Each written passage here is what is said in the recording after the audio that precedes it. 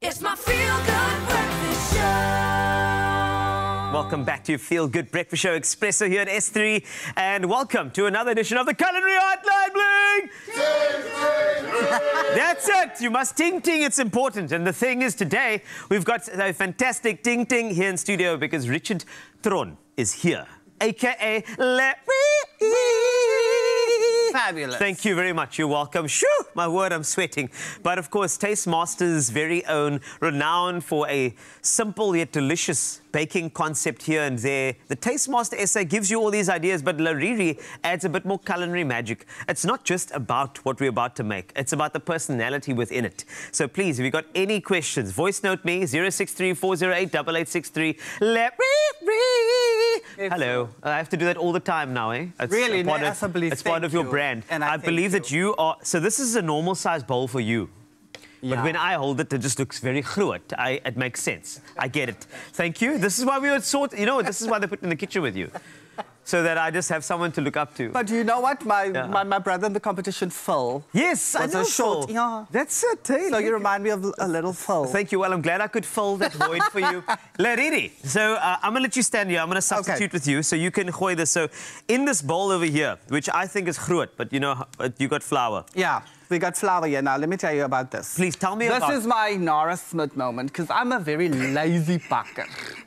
So I will buy myself some dough and stuff and then use it. But this is not my Nara moment. Did you mold your own flour? From scratch, darling. From scratch. Did you make the bowl too? I just want to know, because Nara would make the bowl and, you know, and then also make chewing gum. I don't know. Let's just pretend I made everything. Okay, let's do that. So now you got the bowl and we're going to create a dough, of course, because this is going to be a chakalaka layered bread, right? Yeah, yeah.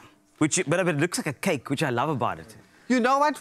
The idea came when I didn't have a loaf pan. Yes. And the only thing I had was a cake pan. And then I decided, who said it must be in a loaf pan? Just make it in a cake pan. So, exactly. And so you can do your thing over there. So just tell me what to do when. You flavor your meal. That's it. Flour. So, did you actually grind those spices yourself? Okay, I'm sorry, man. Please. That's right. That's what okay, so this is your second chopped spice, and then you have rice spice. You know, like real rice spice. Spice for rice? Yes. Okay, cool. Well, not rice made of spice. I decided to put the spice of rice in the fantastic. flour as well, because why not? Great. And then we do some Italian herbs. That's good. Did you get them from Italy? Yeah. Okay. Just go with it. Just go with it. Come, Nara. Let's go for it. And then what else you got in there? And then this is parsley donkey. That's fabulous. Oh, look at that. The nose never lies. En nou ga je dit mos nou net mix. Okay. That's it. I call it muddling earlier. I'm calling it to muddle again. If we did that for a mocktail earlier, I'm going to do that. So you have to muddle the flour. Okay. And that's it's a new baking term. Your yeast. Ooh, the yeast. And then a bit of soakjes. Because obviously a little bit of salt there, the yeast as well. Now we need to activate the yeast somehow, eh? In that beautiful. And do you know what? And how are we going to activate it?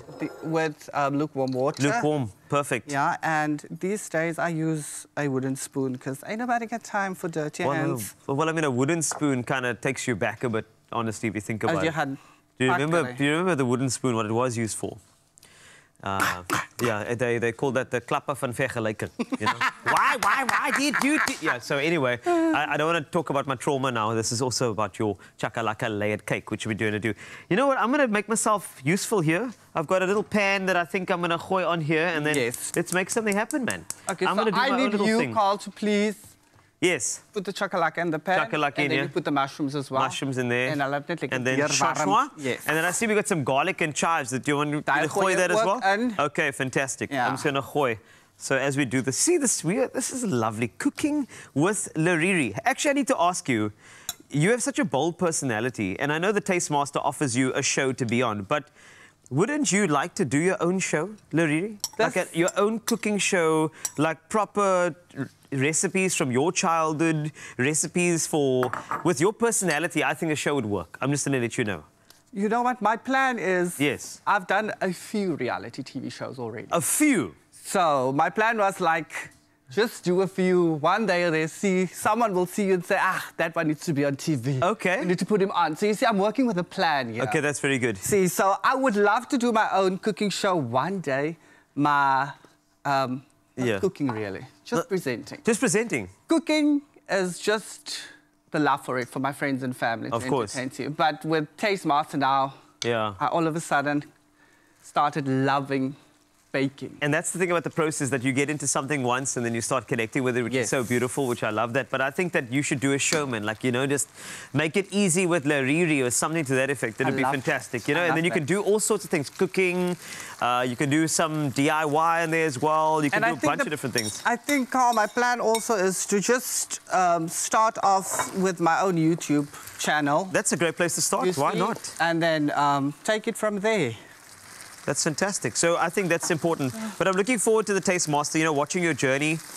Do you think the Tastemaster has made you, I'm just saying, a better chef and a better person in terms of, you know, the way you see concepts and the way you see recipes? Oh, most definitely. You know, I just wanted to find out if that really impacted you. Most definitely, because... And the critique is actually tough to take sometimes, man. So how have you been handling that?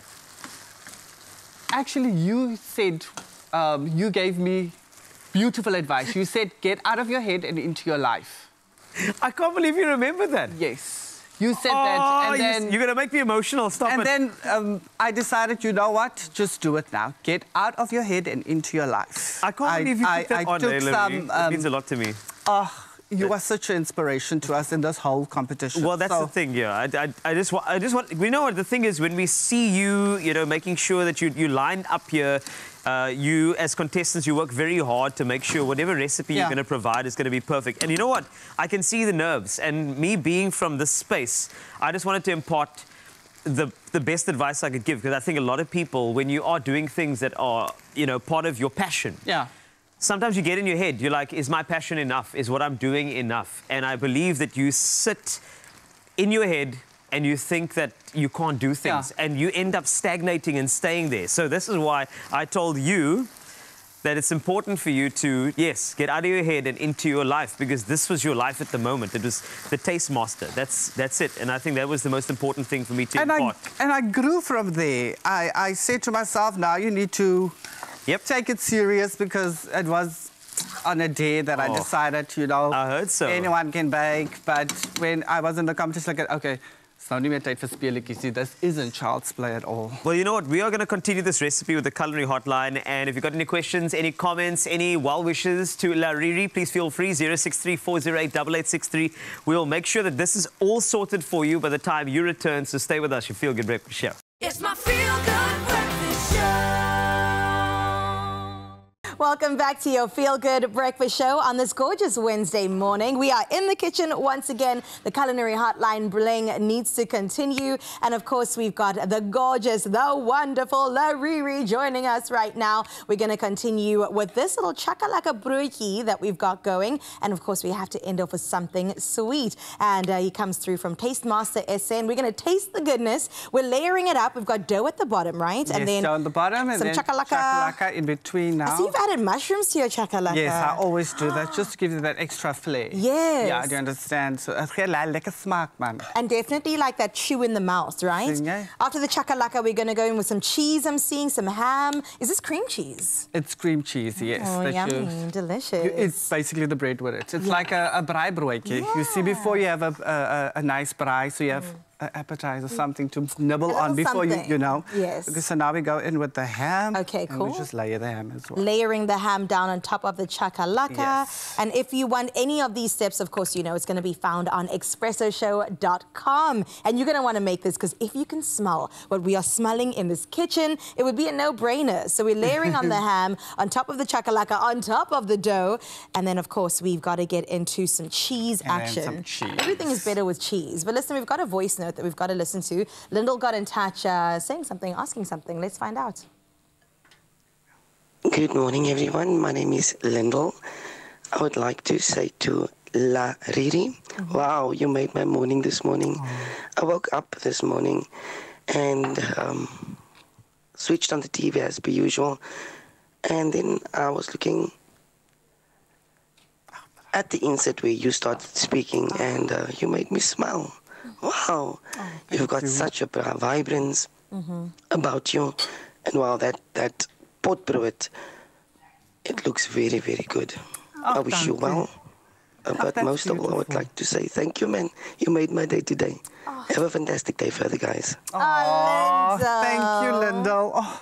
You can hear that he literally just woke up to, like, put that forward. Love that. That's beautiful. And the vibrance you carry is definitely what you carry in the food. The personality is there and the heart is there, I think, most importantly, because we're cooking from home to your screens, to our kitchen. I love this. Shall we end off here? Because the finished product looks absolutely gorgeous. We got to make something sweet, though, don't we? Definitely. Really? Girl, this is my thing. So this goes into the oven for 45 minutes. Yes. And that's it till golden brown, and then you take it out. You serve it warm and you eat it with the cream cheese. Yes. Well, moving from one dairy to the next, we've got to get involved with some chocolate, but we're kind of keeping it healthy because we've got berries to go along with it. Strawberries, blueberries, what are these? Some sort of nuts? Some sort of nuts. Now, this is because the hustle and bustle of life these days, it's way too busy.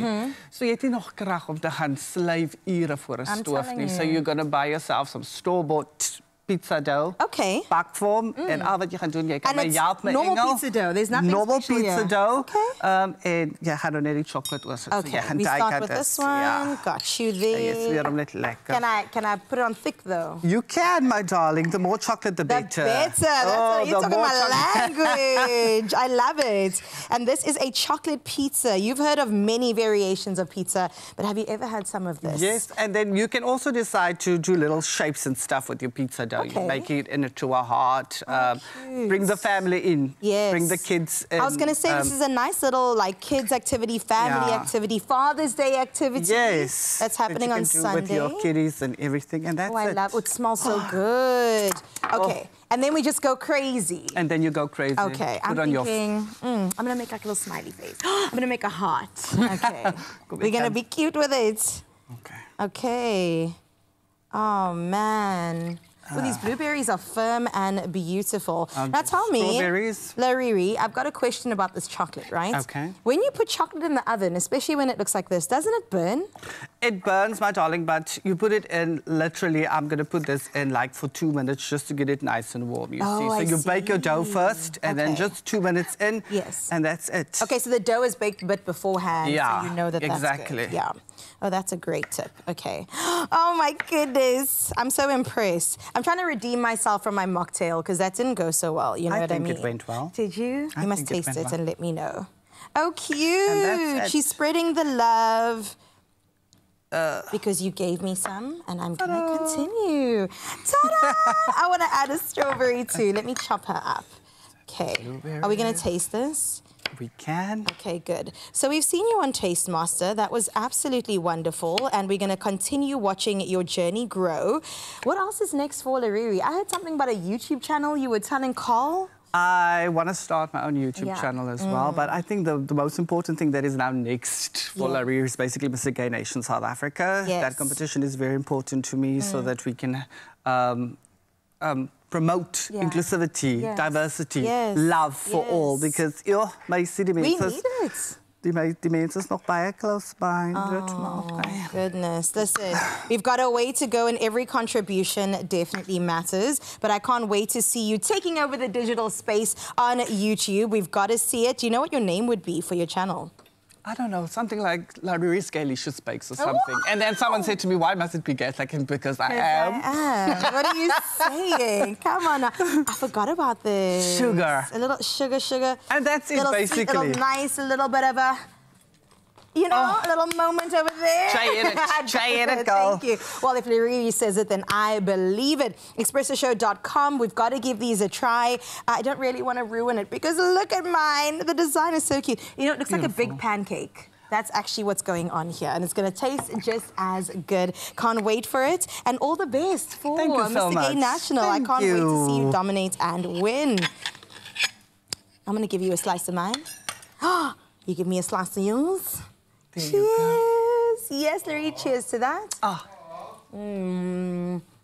feel like the guys are missing out on this. I don't know if we should invite them. They can come over. Maybe invite them. Come now. No, Graham, you stay there. But sharing is caring.